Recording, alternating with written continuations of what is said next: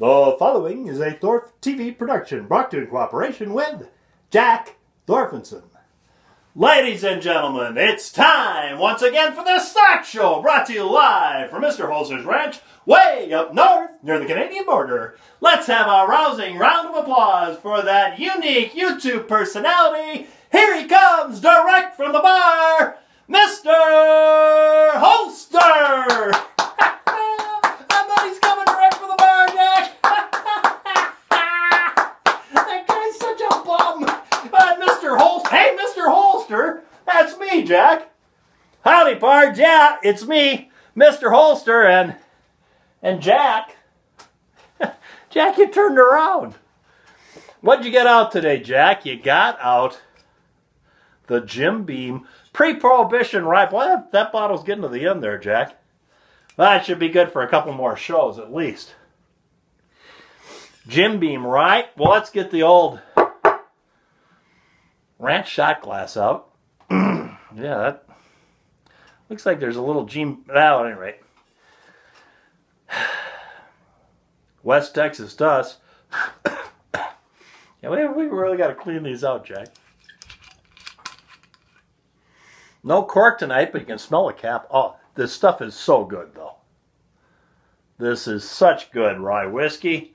Pre-prohibition, 90 proof. Just put a little bit in the old shot glass. All things in moderation. See, Mr. Holster is being moderate tonight. Yeah. I'm saving up because the wife's out of town and the maid's working tonight. Okay.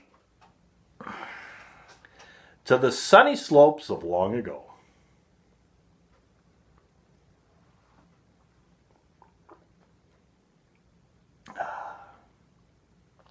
That doesn't heat you up and cool you down all at the same time.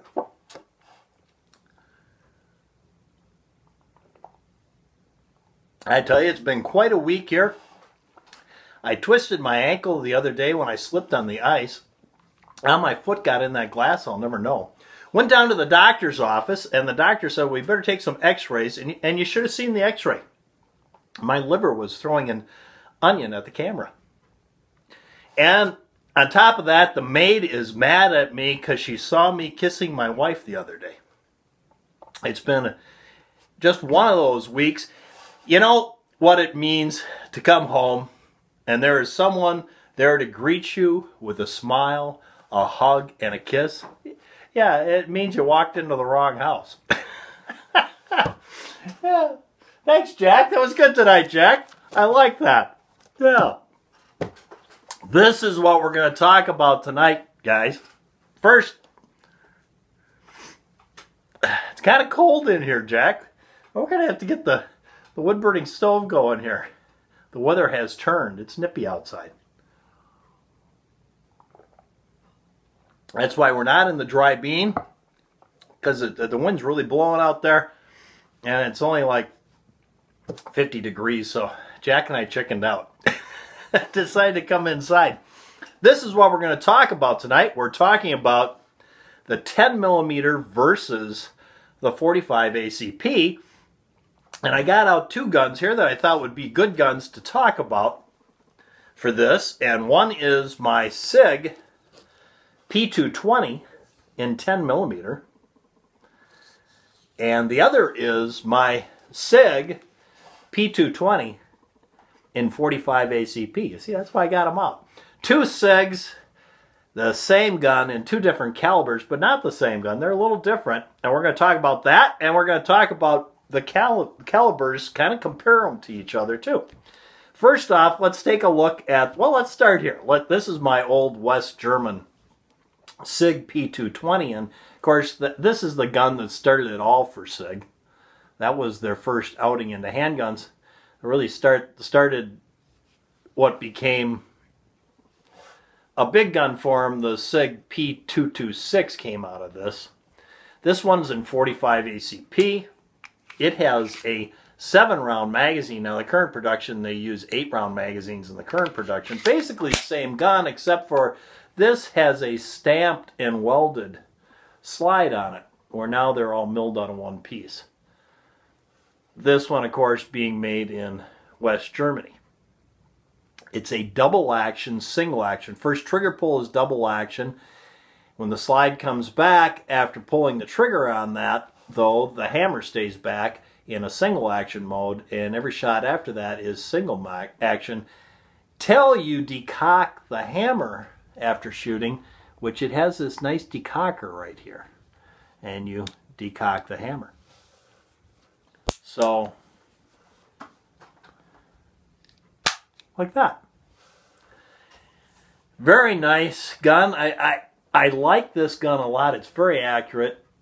The downside to it is it takes a lot more work to get accustomed to switching from double action into the single action and making that transition without, especially in a heat of the moment when your heart's pumping and you're going, to not pull that trigger the second time. I'm a real fan of having the trigger pull be the same on each shot. So, but I have carried this type of gun in the past, the P226 and the Walther P88, which is one of the first automatics I was given to use. Now we're going to take a look at the Sig P220. Now this one's a little different in that this one is a single action only. So you carry it cocked and locked, and each shot single action, just like in 1911. They also make this in a double action, single action, like this. So they kind of got two variants going on with this, but they do make it with a shorter barrel in the double action, which would be pretty identical to this one here, except for 10mm instead of 45 ACP. And this gun here is yet to be fired. It's one I bought, I hate to say it, 6 months ago, I think, and I refused to fire it till I got the shooting range done. Now I've got it done, and I'm trying to find 10mm frangible ammunition. I can't shoot it because I don't have any ammo for it yet. But at any rate, I bought this gun because, and of course this gun has the 8-round magazine like the current production 220s would. I bought this gun because for a number of years, I would say about, I don't know, 5 or 6 years, I worked for someone, and the gun that worked best for the job was a Smith & Wesson's end frame in 41 Magnum. And I bought this gun because the ballistics on this are really quite similar to a 41 Magnum. You know, the 41 Magnum was brought out as a police gun, basically, and it never caught on. Again, just like the 10mm, same thing. They brought out the 10mm. The FBI adopted it, and shortly after that decided that it didn't work for them. Yeah, same thing happened with the 41 Magnum and the revolver. But it's just a fantastic rounds for a lot of reasons. And this is quite similar. And one of the little research I did is on the silver tip hollow points from Winchester on this, because that's what I used to carry in the 41 Magnum.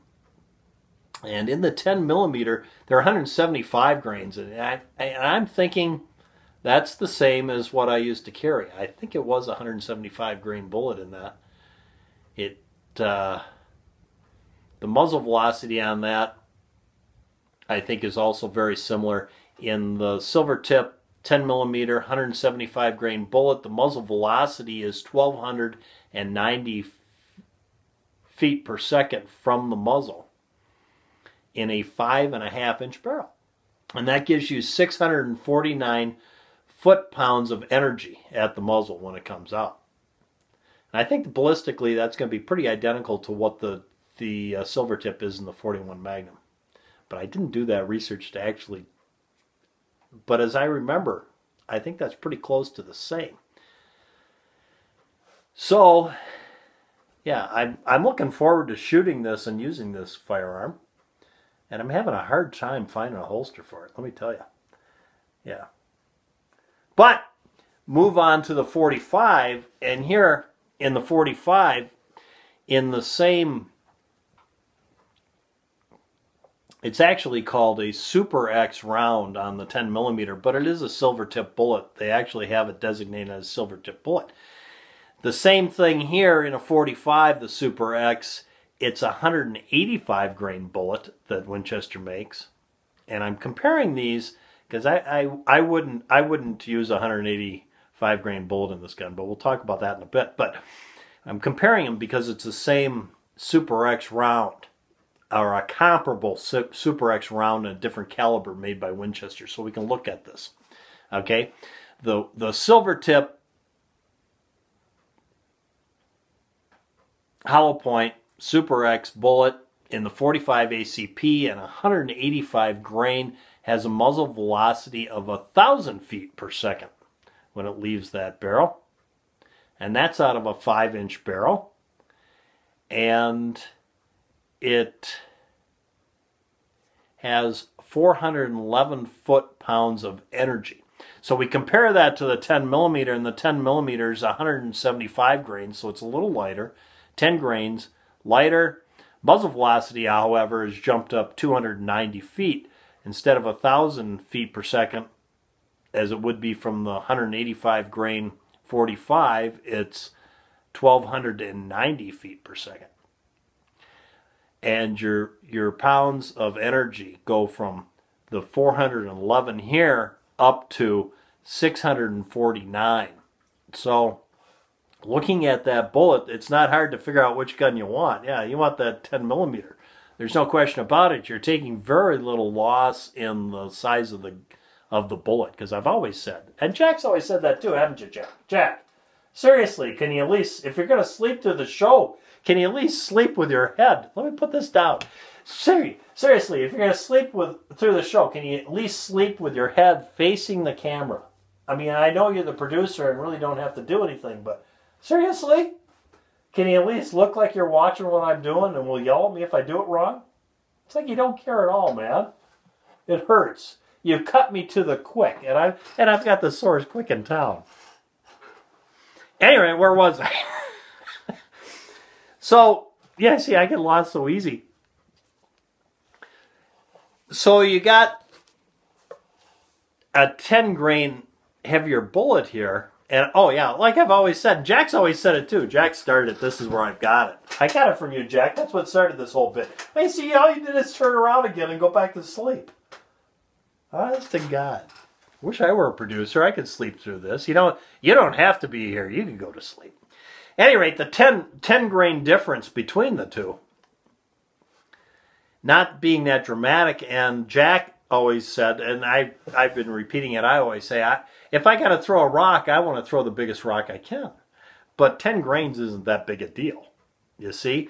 But the muzzle velocity has gone up 290 feet per second by going to the 10 millimeter. So yeah, it's a no-brainer. And 649 foot-pounds of energy versus the 411 feet out of the other. Yeah. And besides, this one's got the cool-looking cryptic camouflage. Which, yeah, at any rate, but this is what I found interesting. Winchester makes what they call the Win 1911, which basically, I'm thinking, because I looked at it, and it's a nickel-plated hollow point. Yeah, it's a silver tip, says jacketed hollow point, in a 230 grain, and it only comes out, instead of the 1,000 feet per second that it would come out with their Super X at 185 grain bullet, the 230 grain bulleted Win 1911. This is touted as being designed for a 1911. So it'll feed correctly and operate at its optimum, which, whatever. But it's coming out at 880 feet per second instead of 1,000 feet per second, which is a dramatic slowdown. Again, a 5-inch barrel. But it has 395 pounds of energy versus the 411. Hardly any change at all. because you've got that 230 grain bullet. And I just wanted to make that point so I could prove my Jack and my theory of if you're going to throw a rock, throw the biggest one you can. Yeah. There we go. That was the point I wanted to make. But yeah, I think I'd buy the Win 1911 and run that. Because why shoot a 185 grain bullet if you can shoot a 230 grain bullet, says me. When you have that little big change in velocity too. A real drop in velocity. And I like the subsonic rounds because a little gentler and not so noisy. Yeah. And also, a big heavy object moving slower is less likely to have fallout if you screw up, I say. At any rate, I thought that was all interesting, so I wanted to bring it to you tonight. But I'm getting really excited to shoot this thing, and I have one holster I have found that I think will work, and I might just get that for it.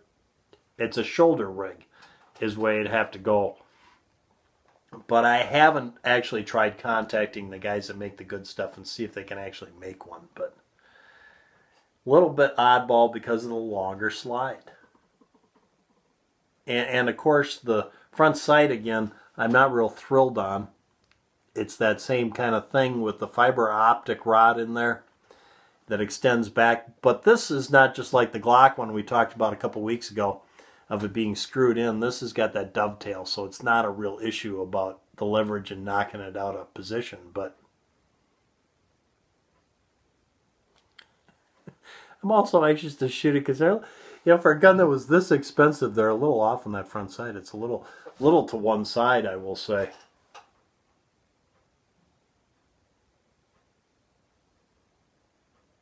Yeah, not that bad. Kind of light in here. The light and the cryptic stuff's throwing me off, I think. When I look at it, no, it's pretty much on, I think. But I do think I'm going to need to put a little glue in there. Make sure that fiber optic rod doesn't pop out. That being said, I think I can be able to get out there and shoot this thing, even having had it for this long, and still beat Ebomi. Yeah, he hasn't shot his yet. Well, there you go. There's the show for tonight, guys, and it's only sucked up 18 minutes and 3 seconds of your life you'll never, ever, ever get back again. Jack? Jack? Yeah, we're winding up. You might want to look at the camera and pretend you actually are interested. Before I leave you, I'm having a contest right now, a 5,000 sub giveaway. We're getting awful close to 5,000 subs, just a couple hundred to go, give or take. And all you got to do to get my contest tonight is, number 1, be a subscriber. Number 2, like this video. And how can you not like a couple of SIGs in 45 and 10 millimeter? How can you not like a 10 mil? Well, maybe you're not a cryptic camo fan, but it's kind of growing on me. I'll have to say I kind of like it. And we're going to talk about that next week because I got something planned for next week that involves that. And number 3, in the comments section down below, just tell me what you're thinking and tag it with SIG. Yeah, why not? Since that's what we're looking at here. 2 SIGs. Right, Jack? Oh, Jack, you didn't even make it through you didn't even make it to the end and you turned around. Oh my God, I think we got to get him. Jack, we're going to do something about your dating. I think you're dating so much you can't even keep awake. Your job is suffering because of this. Seriously, Jack. Jack. Jack. Jack. Jack. Seriously, quit dreaming about gals. You've had more gals than 99.99% of the men in America, and yet it's like that's all you do is dream about them. Yeah, he's a lost cause. From MrHolster and Jack, thank you, Jack. I appreciate that. Go out and stay safe. Oh, that's 19 minutes and 50 seconds of your life you'll never, ever, ever get back again.